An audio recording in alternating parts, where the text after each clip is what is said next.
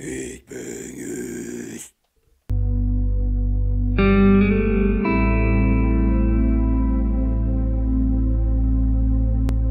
welcome back to the Headbangers podcast, where your hosts Nathan and Brad. Today we're trying something a little different. As you know, recently we have been trying to mix up our content, seeing what works, what doesn't. We've seen some good reception on some of the new things that we're trying, so we thought we'd just swing some vinyl into the mix. You know that me and Nathan don't keep it quiet that we're both a massive vinyl addicts. Isn't that right, Nathan? Yeah. Time to open up the vault, really, isn't it? Time to open the vault, which is actually the name of this series, the Vinyl Vault. Picked two vinyls that we both really like, something that, well, technically they're both given by gifts, weren't they? So one was from Nathan and one was from our mate Caleb that we mentioned a lot on the podcast. Yeah. Right, Nathan, you want to start us off then? What vinyl have you brought out of the vault today? I've got Incendiary, right? Incendiary, 1,000 Yard Stare. Oh, no, Mile Stare. Sorry, I always fuck up. But yeah, 1,000 Mile Stare. It's fucking right album from a hardcore band from Long Island. If you haven't heard about Incendiary, check them out. They're really good. I actually got the receipt as well, so I can tell you the exact model of it. It is the neon and orange cyan twist in white. That's a long name. Yeah, and I mean, it's like a really nice vinyl. You open it up, it's got like this really cool wide shot of the band playing. I like that about hardcore vinyls and stuff, and like hardcore albums. Like they've always got like the crowd on the covers. It's cool. Yeah, and then it like obviously like I think with most vinyls now, like the infill as well as like the holder for the vinyl is just the same thing. Yeah. So if you can see, product in New York on the front. And yeah, it's fucking sick. Like the colours, like, oh, that's nice. They're sexy as fuck. It came out on Closed Casket in early, I think 2017 or something like that. This one's a repress, so it's not one of the first editions, because all the first editions are sold out. Quite hard to actually get to. But yeah, if you look at Closed Casket, they're kind of like the kings of a hardcore record label. Like Closed Casket has activities of like bands like Gulch. I think Gatecreeper released a few. Oh, nice. Like albums on Closed Casket. So like really picking up the new wave of hardcore then, and like kind of bringing them to the limelight a bit. Well, they've got like bands like End as well. Yeah. I've got another one of the, like a band like a vinyl from End as well as like Gatecreeper in there. I mean, like if we look at the actual list like of bands that is on there, I mean it's like all these smaller bands, but I mean like from listening to quite a few, there's quite a few I like. So, God's Hate for one are on there. They're pretty fucking good. Gatecreeper. I think they were on there. I think they've moved to a different record label. Yeah. And obviously Incendiary and Gulch.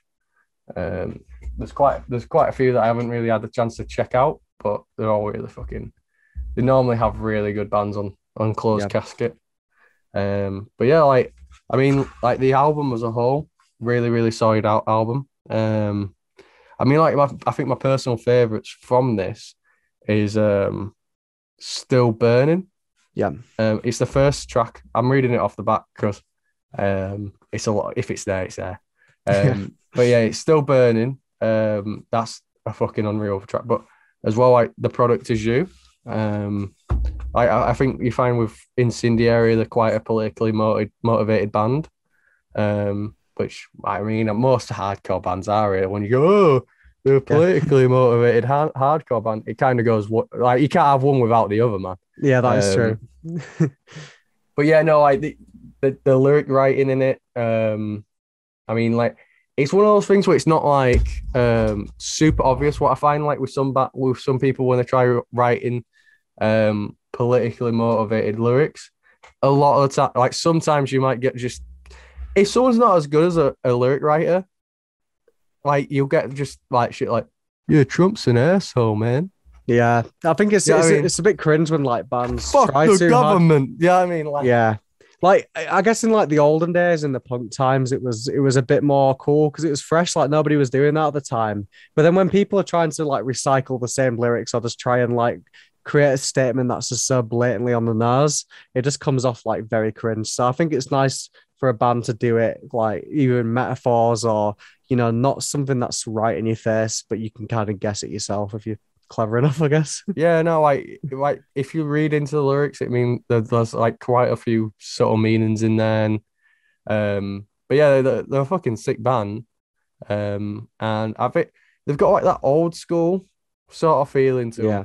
them. The stuff like I imagine if like they'd come out in the 90s, like they would have fucking tore a house. But they've also got a really original sound. Um, you can I think you can if you hear Incendiary once you hear another Incendiary song, you know that's them. Yeah. Um, and like they're doing really well at the moment. They're fucking sick. So yeah, Yeah. that's mine. I haven't listened to too much of Incendiary to be honest. Like, that album. I do recognize the cover, so I think I've got a song or two from that album liked. Yeah, like It's should got we a very take a heavy sound. moment to sort of appreciate this album? Yeah, that Like is that art, is like awesome.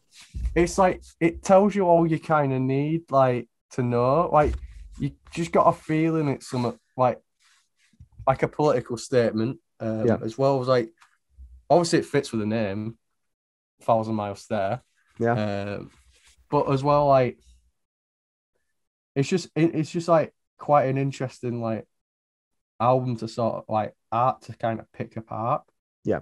because it's very simplistic in design, but it does what it needs. So yeah, that's my album I've Oh yeah. brought out from the vault. I'll have to check that one out. So if I get into my vault, this is one that Nathan gifted to me for my birthday, which I'm very appreciative of. This is Mastodon, Blood Mountain. So I mean, if you're into metal, you're probably gonna know Mastodon. They're quite a big name. This is an album that kind of took the career to a new level. Like everyone always says that Leviathan, was the magnum opus, and to be fair, I do prefer Leviathan over Blood Mountain. However, Blood Mountain was more critically received than Leviathan, even though people think that's the other way around. They've had a very interesting career, changing from the first album that came out to the last one. Like there's a sonic change in there which can't be denied.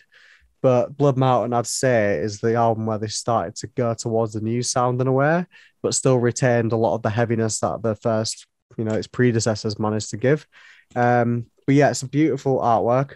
Let me just check who actually did it. It's Paul A. Romano, fucking sick album art. Like that Wait, is incredible.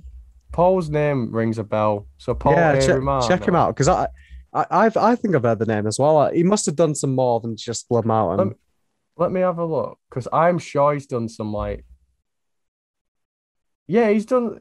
It looks like he's done most of the Mastodon albums. To be fair, That makes a lot of sense because they do have some sort of consistency with their album covers.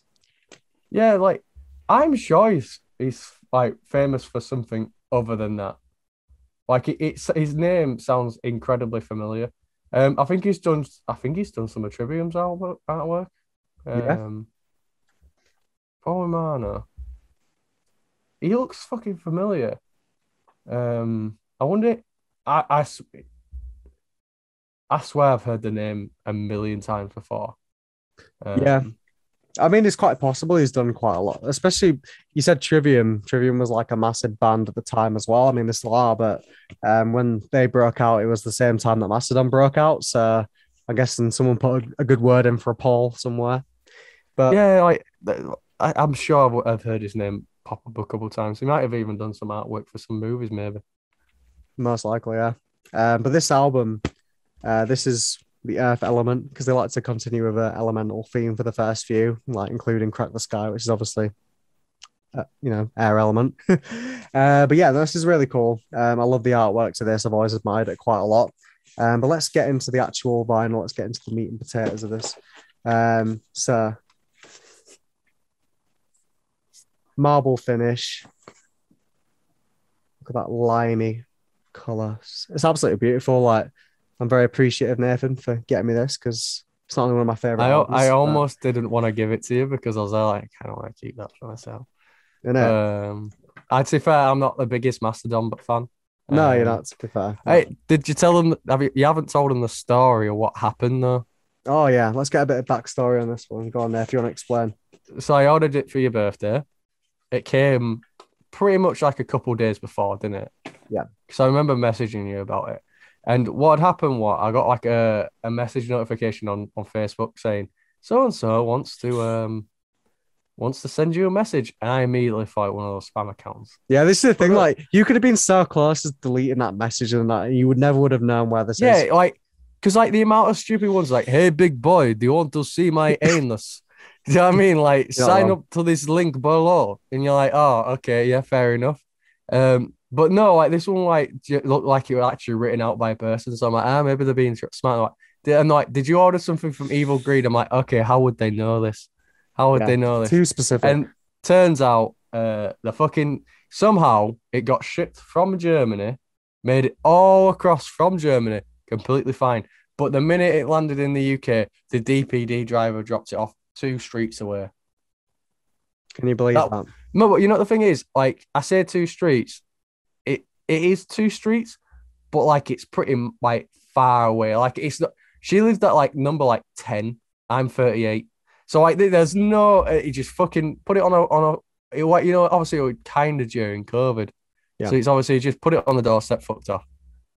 But she was very kind enough to like message me, and then after she finished work, she dropped off the vinyl, and Brad got it, but he was very close to not getting it. Yeah, I mean that's just fucking. That's typical, that, isn't it? I swear, I hate these courier companies because they literally just fuck you over. They just don't give a shit. Like the amount of times they put my vinyls in the bin, I'm like, come on, man, just chuck it over or just put it somewhere. Yeah, you know, I hate, you know, when it says fragile and you just see them like, there you go, and then like they like drop it down and you're like, it literally says fragile, dickhead. Oh man, I've seen some shit. But yeah, eventually got it in the end. It's produced by Matt Bales. Even Mastodon themselves said like it's very sonically impressive for them. I think at that time it did sound better because the first few albums sounded good, but this one was very clean. It sounded great. Not to saying that it ever, diluted the heaviness of the album, but I felt like this was perfect. And since then, everything's been a smooth sail. Like every album sounds better than the last. So this was released on Relapse Records. Famous for releasing a lot of fucking good albums. I'll have to hit them up in the DMs now sometime. You know, there's a lot of like record labels that I really didn't hear of until like I started looking at started getting vinyl. Yeah. Like I think record labels are always the second thought. Do you know what I mean? Like I didn't know Relapse was a thing. I know Gate Creeper's also been on Relapse. Yeah. They've really bounced around. I'm pretty sure they're on Nuclear Blast now. Yeah. No, they have been about, to be fair. But no, I never really like. There's loads of like underground record labels at the minute, or like kind of medium size that really fucking got amazing bands to the name. To be fair, yeah, for sure. And Relapse is definitely not a stranger to that. They've got a lot of good bands on there. Mastodon are one of them. So yeah, it was released. This is a re-release, obviously. On March the 3rd, 2015. So the album came out, I think it was 2006.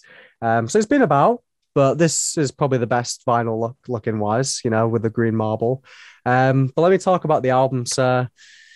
It's fucking brilliant. It's not my favorite Mastodon album, but it does have my favorite song, The Wolf is Loose. And I think for Brand's perspective as a drummer, it's probably where he shines the most. I feel like he really started to evolve in this. His fills always been incredible, but some of the things he does in this are just like, how the fuck are you doing this, man? But as a whole, the album it changes as it goes along. So The Wolf is Loose obviously starts you off like very brutal, very what you'd expect of Mastodon, and then as it goes on, you get songs like Sleeping Giant, which tend to be a bit more somber in a way, and a bit more not a ballad, but something that's a nice palate cleanse in the middle of the album. So every song sort of has a bit of personality, and I know that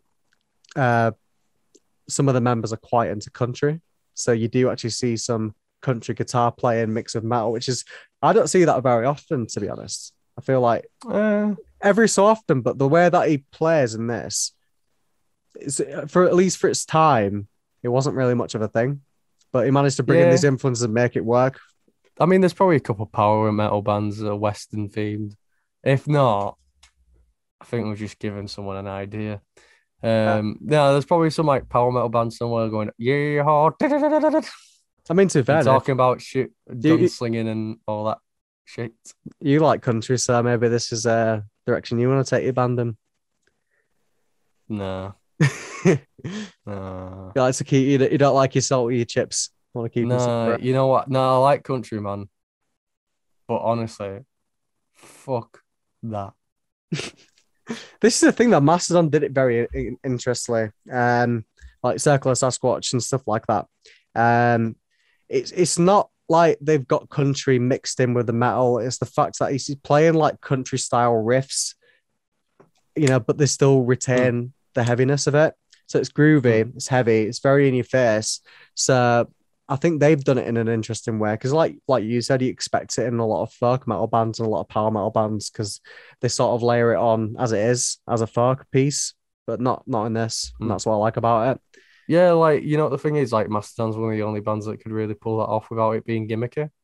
Yeah, that's very true. Like they're a You know what I progressive mean? band, but they managed to do the influences well, and it doesn't feel forced, and it's not just in there for the sake of it. You can totally actually like the music that they listen to, and they want to implement it in a way that's not going to be cringe.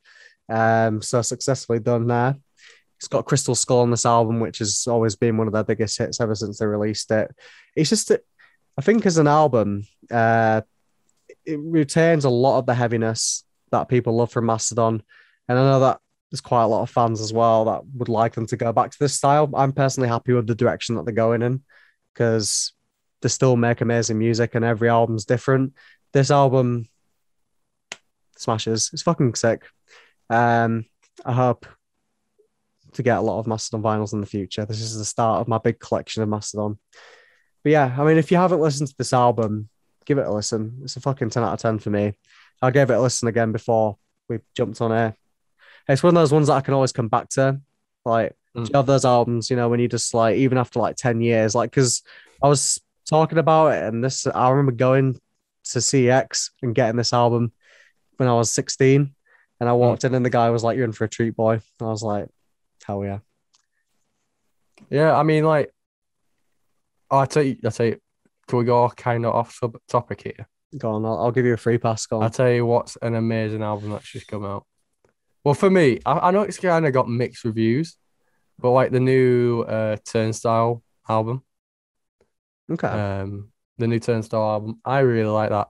To be fair, like they've gone kind of into like the post hardcore era from the 90s. Yeah. Makes like a little bit indie, and I really fucking like it, mate. When we finish, I'm gonna force you to listen to it. I made Dylan, and he just went, "Oh, it kind of sounds like higher power to uneducated ears." I'm like, "Well, you're uneducated. That's why you shouldn't fucking say your opinion." I'm definitely down for giving it a listen. I'll see what No, it's all listen about. to it. It's fucking. It's really good. It's really good. It's refreshing to sort of hear. Yeah, that is the vinyl vault for this episode. If you like it, let us know. And don't forget, like and subscribe because we won't Yeah, like forget. and subscribe. Again, there's like, did you know how many fucking people want subscribe to the last video? Go on there. Another 96%, Brad. Oh, That's we fucking. see you. I'm not gonna lie, he's actually ridiculous. Look at that cunt there with his glasses. Yeah. Yeah. No, I but mean, like, it is actually like, come on, subscribe, man. if you don't Support the subscribe, channel. then you hate Mastodon and you hate Incendiary. And if you obviously clicked on this video, you're probably fans of the band and you wouldn't want us to let them know that you don't like them. Yeah. So yeah.